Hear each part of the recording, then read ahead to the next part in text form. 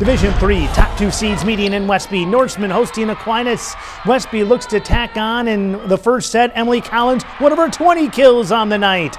The Blue Goats needing to answer back. Addie Four slams this one down, and Aquinas takes set 2.